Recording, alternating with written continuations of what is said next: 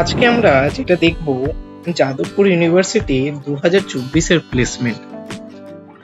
খুবই জানি এই সময় এখন রিসেশন চলছে, এই ইয়ারে রিসেশন চলছে, আইআইটি তো প্লেসমেন্টের অবস্থা একটু ডাউন গেছে।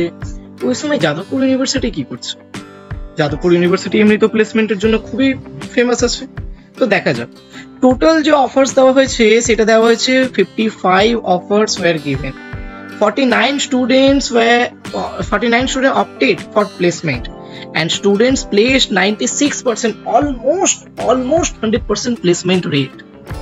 The number of offers 10 LPA plus offers 13 students have got and একজন হায়ার স্টাডিজ এর জন্য গিয়েছে।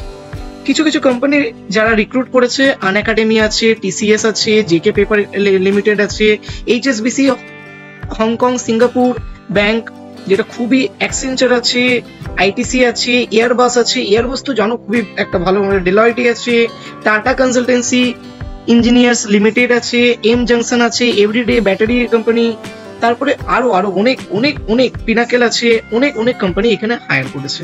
যেটা মিডিয়ান কত গেছে? 8 LPA মিডিয়ান গেছে, average 8.01 LPA, highest 14.4 LPA, total placed 47। দেখা যাক যেটা আছে অ্যানালাইস্টের দিকে 1.8% গেছে, আইটির দিকে মানে সফটওয়্যারের দিকে 14.5% গেছে, ডেটা সায়েন্সের দিকে 1.8%, টিচিং এ 3.6%, কনসালটেন্সিতে দেখো কত বেশি গেছে 25.5%।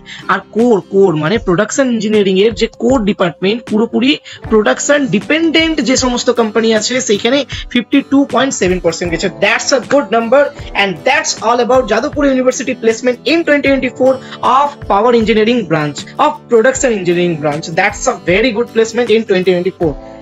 So very soon meeting you in next video. Thank you guys for watching this.